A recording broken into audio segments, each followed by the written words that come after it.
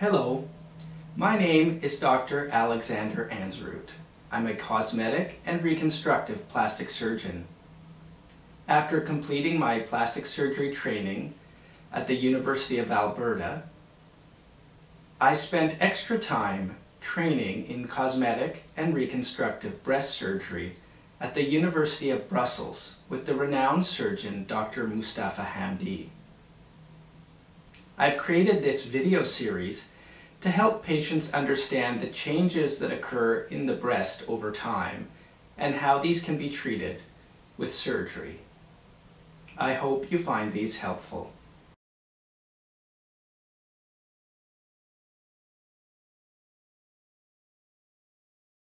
The youthful breast is characterized by a full upper pole.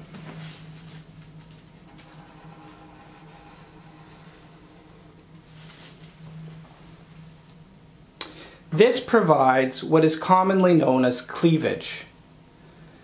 The nipple areola complex is narrow and sits at the most projecting portion of the breast. Approximately 50% of the breast tissue sits above or at the breast fold.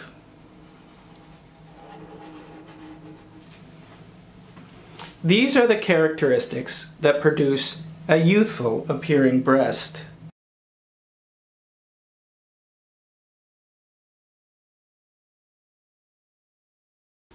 As women pass through puberty, there is a loss of the upper pole fullness of the breast.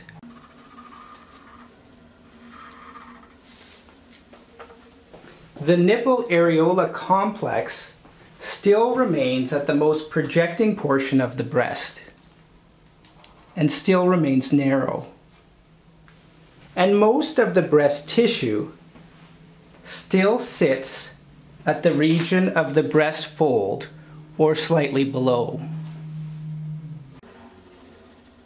The changes that characterize the age differences or the changes in age from the very youthful breast to the breast of a woman who's past puberty is mainly the loss of upper pole fullness or cleavage.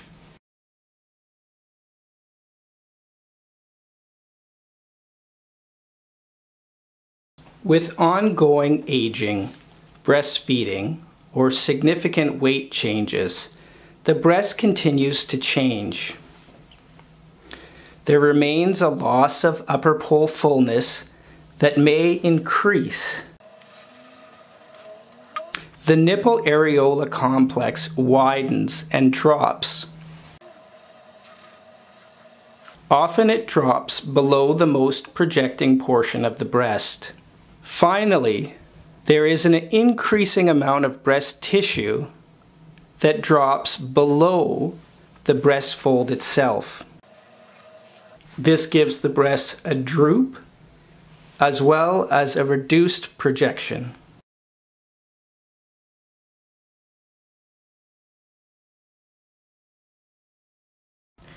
So with aging, there are three changes that tend to happen with the breast and the breast tissue.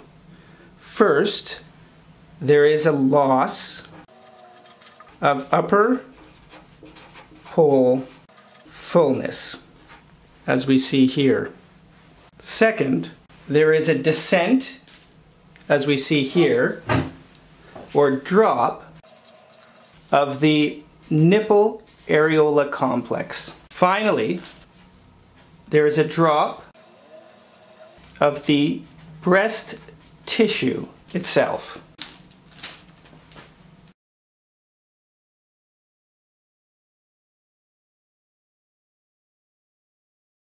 Each of the changes that occur with aging of the breast can be treated.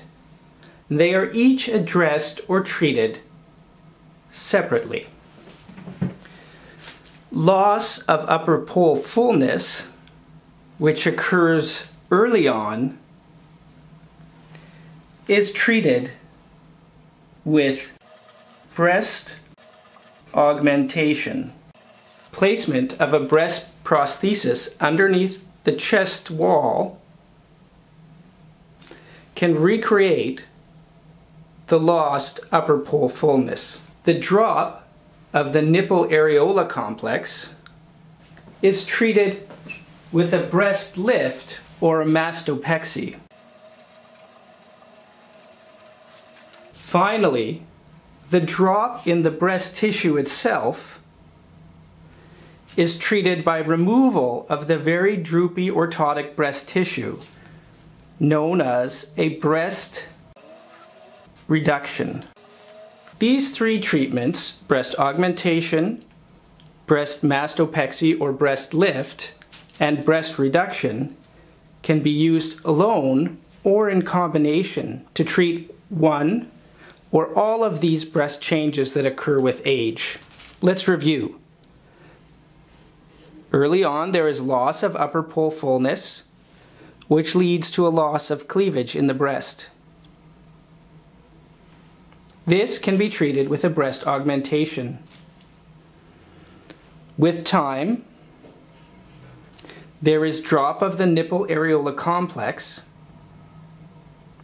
and enlargement of the nipple areola complex, which can be treated with a breast lift or mastopexy. Finally, there is a drop of the actual breast tissue or breast gland. This can be treated with a breast reduction.